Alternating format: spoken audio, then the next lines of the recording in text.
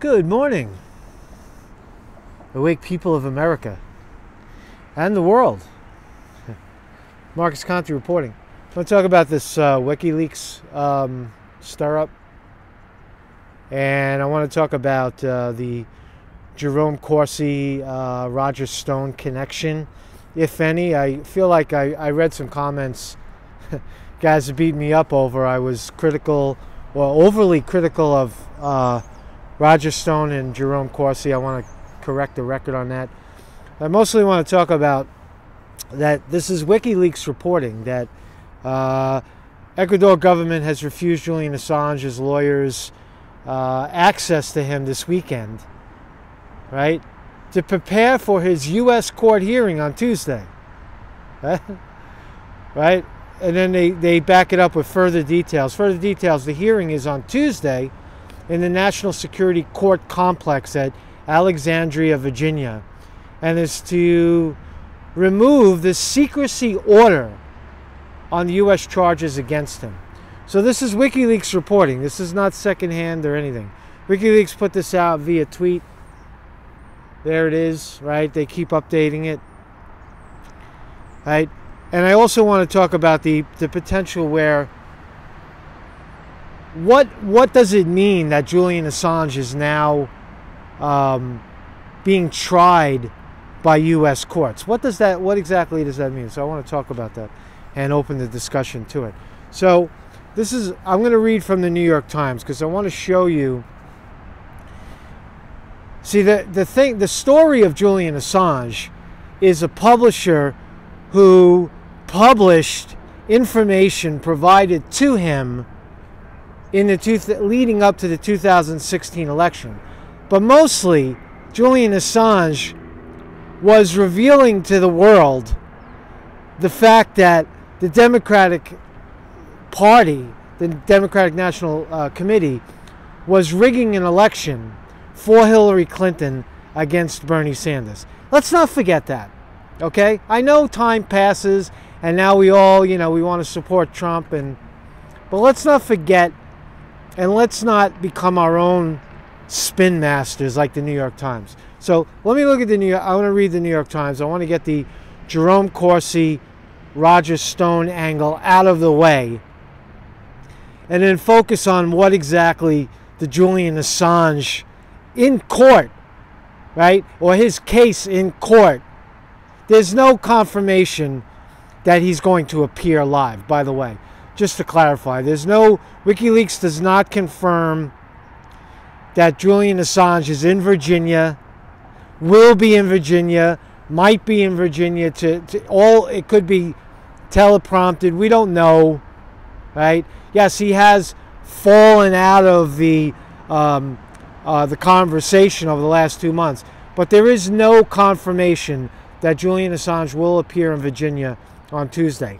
All it is a hearing to lift the quote secrecy charges, to remove the secrecy order regarding the charges, just to clarify. All right, so this is Jerome Corsi, and I want to talk about how the New York Times is spinning this story out of control, right? So I'm going to read a little bit, and you'll understand what I'm saying. So this is November 23rd, a few days ago. Jerome Corsi, a conspiracy theorist, right, already. He's not a conspiracy theorist. He's a conservative guy, right? He's a conservative talk show guy, right, that supported Trump. That's what he is. So whenever you see conspiracy theory, they're already spinning it to discredit him. That's the New York Times, right? So conspiracy theorist, an ally of the Trump campaign, Roger Stone, is in a plea negotiation with prosecutors working on the special counsel investigation into Russian interference in 2016 election. All right, I want to clarify, right? In my spoof video with a couple of videos ago, I made the assumption that they didn't take the Mueller investigation seriously. Now, I don't mean that it's a serious investigation, Mueller, into something real. What I meant was that it's it's serious in the sense that Mueller has authority, right? The Congress has given him authority to prosecute. That's what makes it very real and very scary. Is it a witch hunt? Absolutely. I'll read it to you now. See, the special counsel Robert Mueller and his team are trying to discover whether anyone connected with the Trump campaign knew of or cooperated with the Russian intelligence operatives who hacked the democratic systems and funneled the emails to WikiLeaks in an attempt to undercut Hillary Clinton's presidential campaign. Right? That's all spin. There's no truth or evidence to suggest that the Russians leaked. The Russians hacked the Democratic National Committee and leaked it to WikiLeaks. There's no evidence of that. That's purely the spin, which makes it very dangerous because it's gaslighting, and as time goes on, people are convinced that that is the actual story, which it is not the actual story. Because, again, we know that Hillary Clinton and the Democrats left themselves wide open, right? In James Comey's own words, the head of the FBI, that they were extremely careless and reckless protecting information, right?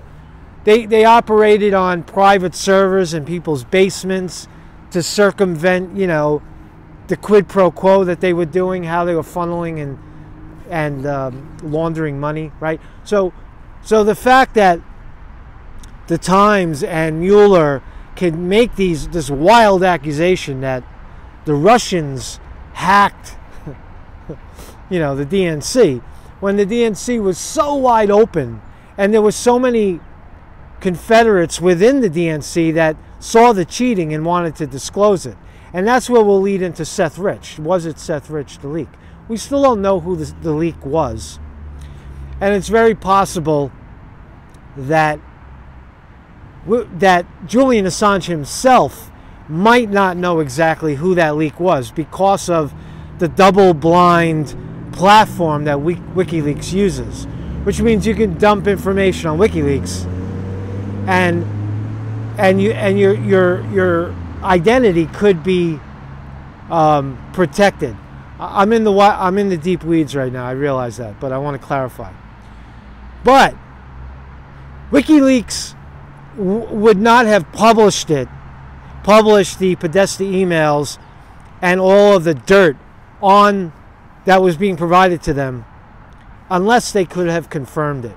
So it is very likely, and Julian Assange has alluded to the fact that Seth Rich could have been the leak in video deposition. He has said it, right? So here's where I want to get these two guys out of the way.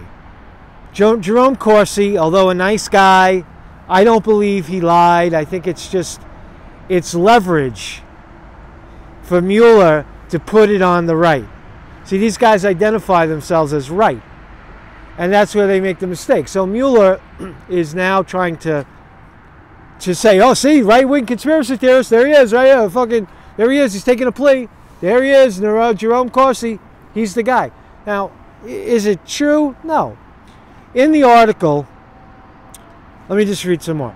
A person familiar with the talk said that the prosecutors had presented Corsi with evidence that he had been untruthful with investigators. Investigators asked him whether he knew beforehand that WikiLeaks was going to publish emails stolen from the Democratic computers during the campaign. Everybody knew that, right? Let's see, that's what these gaslighters like Mueller try to fudge, is that only Corsi and Stone knew about it. No, it was public record. You know, WikiLeaks had been warning all the time that they had the DNC hacked stuff as early as July 2016. Right? They had it very early because that's when the DNC leak occurred. That's when Seth Rich or whoever it was, somebody inside of the DNC did a dump, whether some amateur hacked the DNC because it was so wide open, or it could have been the angle with Debbie Wasserman Schultz, Imran Awan, that leak inside of Congress where, again, it was so wide open, right? It's not a big, mystery, right? Guccifer and Guccifer 2 are figments of Robert Mueller's imagination, right? And look, there's so much to talk about, but I just, in terms of how Mueller's team has covered up the actual evidence, the actual facts of what happened in 2016, where maybe a few brave souls leaked out information, right? But what didn't happen is Russian spies came in and stole Podesta's emails. That's almost certainly what didn't happen. So in this article, right, and then I'll wrap up this part of it, and then I want to talk about Seth Rich, right, the possible angles. In this article in the New York Times, in Corsi's own words, and in Roger Stone's own words, they admit that they had secondhand information. What does that mean? It means that they were just parroting what everybody else already knew about what Julian Assange was about to reveal, right? Everybody knew it. But here's where what you have to understand about that time. There is no fucking way on earth that DNC Confederates, guys like Seth Rich, who were Bernie Sanders supporters, right? And they did not want Trump to win. They wanted Bernie Sanders to win. Understand that it is the guys that like Stone and Corsi. Why I'm critical of them is because they're hijacking the story, trying to make you believe, right? Or maybe they believe it themselves, that Julian Assange was trying to get Trump elected. No. Julian Assange was trying to get to the truth behind the corruption in the DNC and how Hillary Clinton and Podesta, and working in collusion with the media, how they were hatcheting Bernie Sanders using a Pied Piper strategy to elevate Trump, because they thought if they challenged Trump, it was an easy win. And they miscalculated that. But understand where it's coming from, that there is no way a guy like Seth Rich would have handed that kind of information to a guy like Jerome Corsi or Roger Stone. Those would have been the last people on earth that Democratic, these Bernie Sanders guys would have given it to. Is it likely that they would have given it to WikiLeaks, a neutral party? Absolutely. Right? Did Jerome Corsi and Roger Stone have anything to do with any leak? Hell fucking no. They were just parroting away. So, let me talk about that. So, that leads us to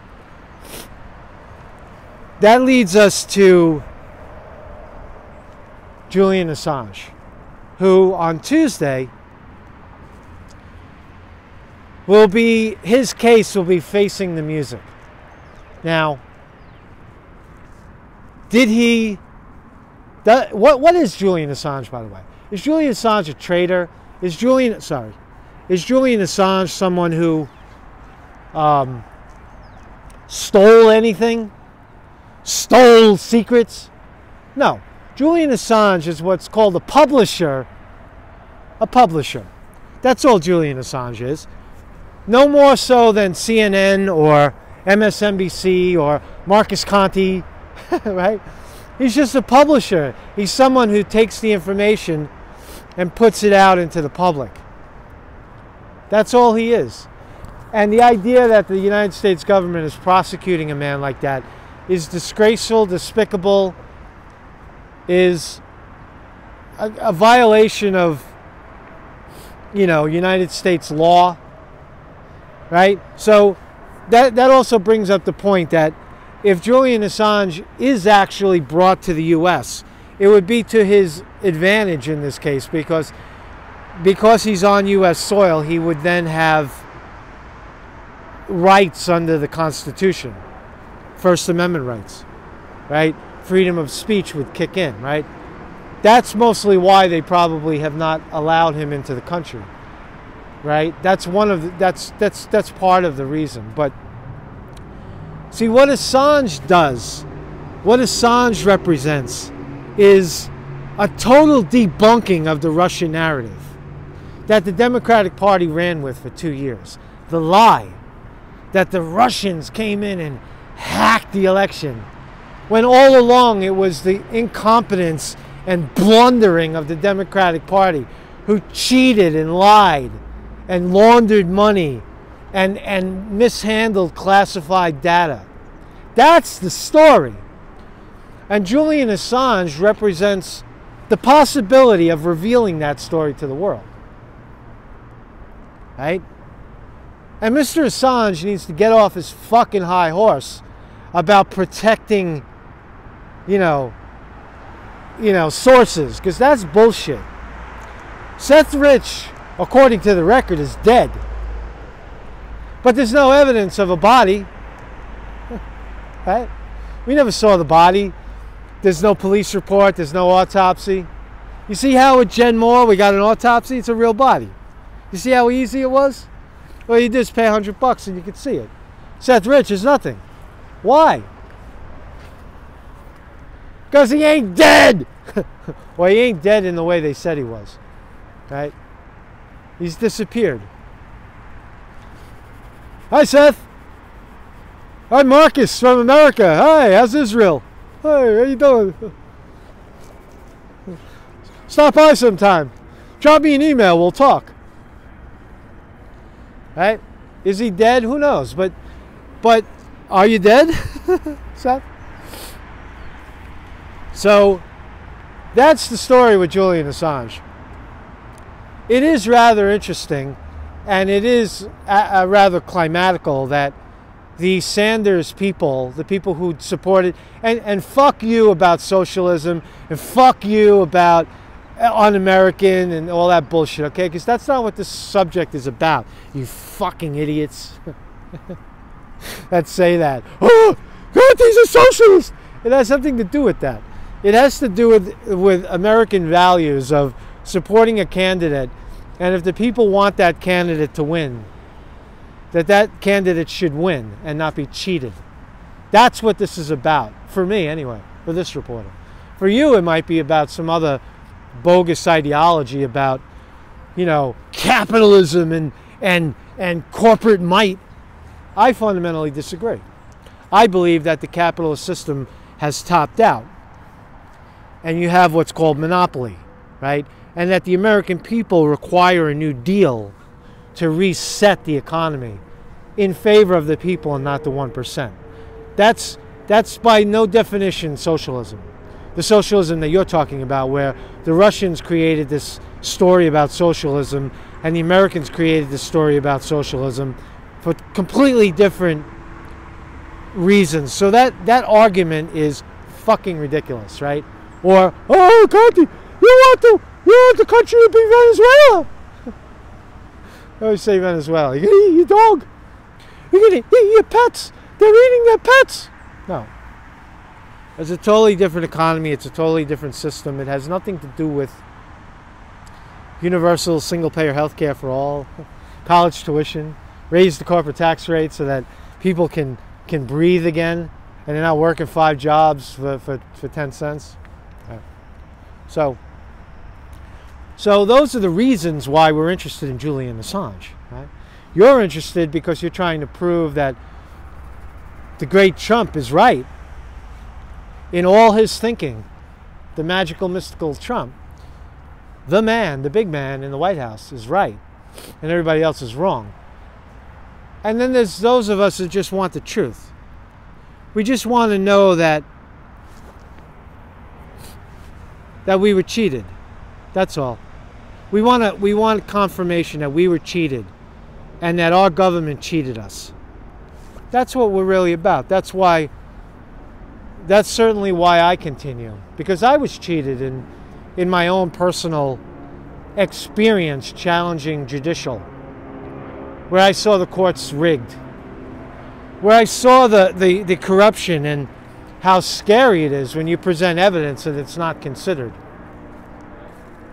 Presented evidence to courts and it not be considered because of the ramification of that evidence, the consequence of that evidence to others or the establishment. And that's precisely what we have here on a grand scale. And Julian Assange, who happens not to be an American, is forever, we are forever in debt, forever grateful to Mr. Assange for what he did. For not only the United States, but for the idea of a free press, the idea of real democracy and not tyranny, and not Gestapo-type behavior with special counsels that come in and prosecute above and beyond and around the Constitution of the United States of America. Right? So that's why Assange is important. That's why the lifting of secrecy in his case is critical and essential. And that it's not a conspiracy within the right, whatever that means, Corsi and Jerome and Stone, who did this. This was a couple of brave souls, likely, inside of the DNC, who released this information and forever affected the political discourse, the path of America. It is unlikely that Trump would have ever been elected if it weren't for the constant smear, the constant revelations that WikiLeaks was providing to us leading up to that election. And it is very likely that if truth prevailed, Sanders would have beat Clinton and Sanders would have beat Trump. And that is just a motherfucking fact. My name is Marcus Conte reporting.